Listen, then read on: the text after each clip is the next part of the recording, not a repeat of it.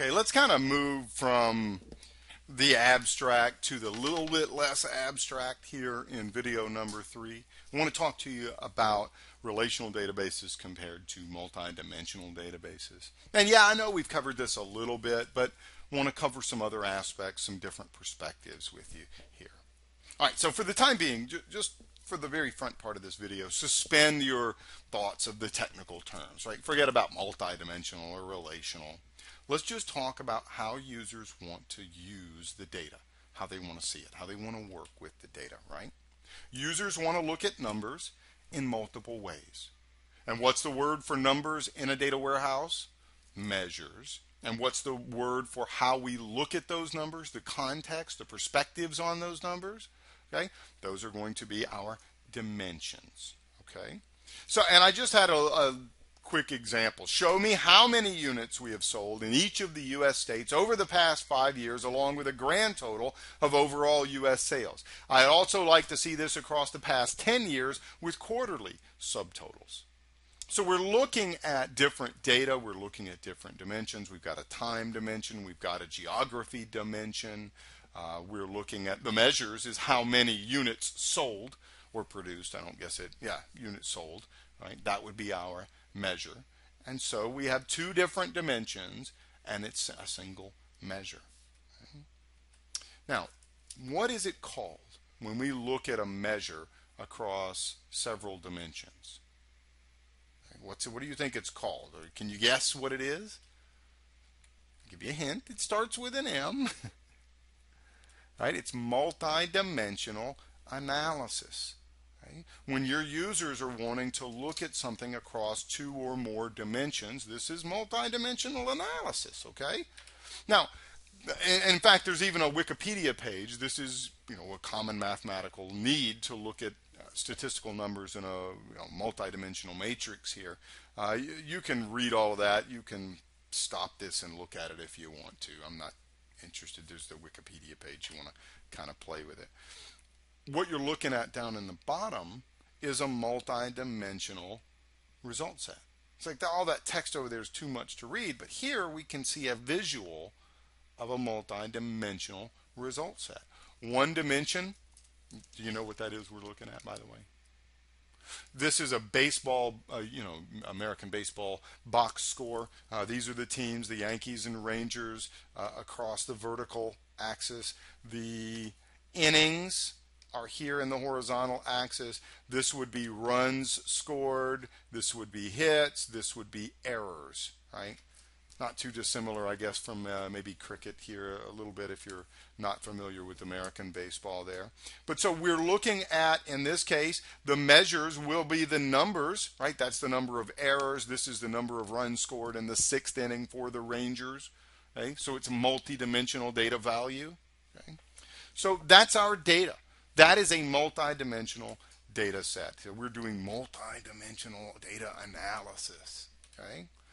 Everybody works with multidimensional data every single day. You look at election reports. You see the candidates along the vertical axis. You see the locations, the states, the province, the county, the postal code, whatever yours may have along the top. And then you can see the percentages or the number of votes as the measure that we're looking at. The baseball box score. Anytime you're using a group by statement in SQL, you can look at multidimensional data. And your users want to look at that. That's just the way that we think of data. It's the way we work with data. Everybody's familiar with that. Now, what they don't know is that it has a fancy name like multidimensional data, right? I mean, that's for you and me. We don't have to encumber them with the technical jargon, if you will, right? All right, so relational data, generally not multidimensional. This is the sample. You can see it right here. In case you have the samples installed, you can just run this and take a look at that. This is the AdventureWorks 2008 database. And all I'm doing is looking at what's stored in the person.person table. Person, for those of you who aren't maybe familiar with this SQL, that's the schema. And then this is the object. Okay, so in the person schema, a schema is like a container. like a box. We can have containers that store generally related objects. Okay? So a schema contains one or more objects, and so we're looking in the person schema for a person object. Okay, one way to think about this is imagine. See if I can draw this. No, that's the wrong. Oh, see, I'm so close, and that's not it. There it is. Sorry. Right. So everybody knows what this is, right? So you know a filing cabinet, right? So here's your little handle, right? Right, so your database is like this big filing cabinet, and this drawer is the person schema, and this drawer, let's say, is the sales schema. Right? And so when we say select all from person.person, we're opening up the person file cabinet, and we're going to pull out the folder called person. That's the 30-second intro to what is a schema in SQL. There's more to it. We use it for security reasons as well, but that's kind of the idea. What I'm taking a look at here is one-dimensional data.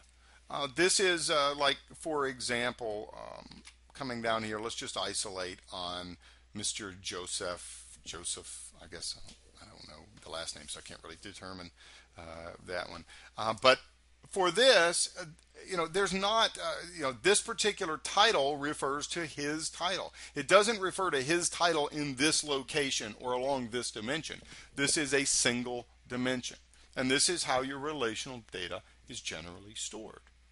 Now, we can work with multidimensional data with relational databases in our queries. We generally don't store them in a relational or a multidimensional format.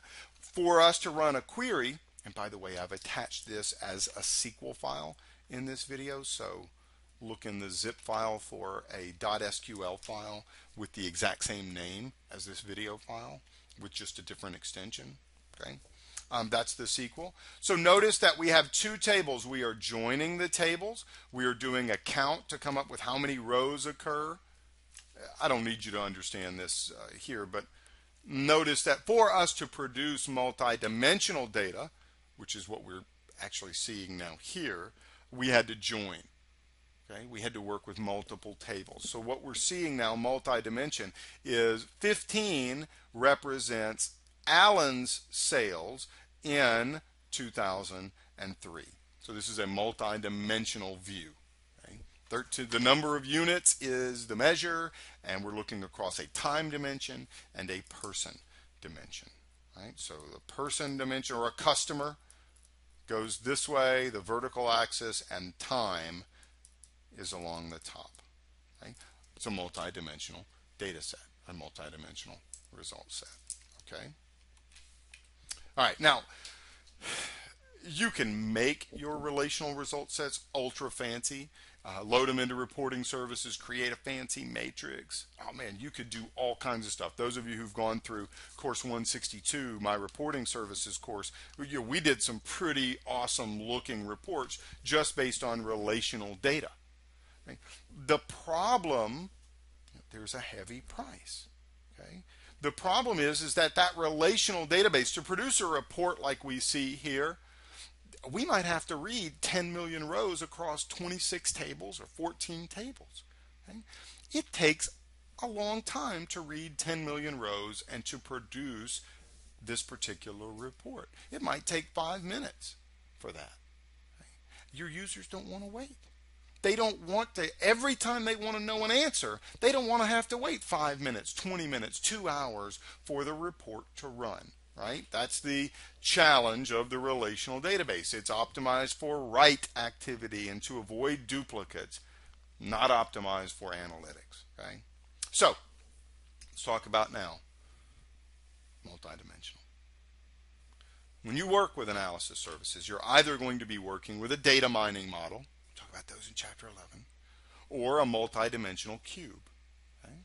That's what we're talking about in this section of chapters 4, 5, and 6. Okay, so notice our little 3D piglet down there. If you've got your 3D glasses that were supplied with the course, you just download the 3D glasses, right? Yeah.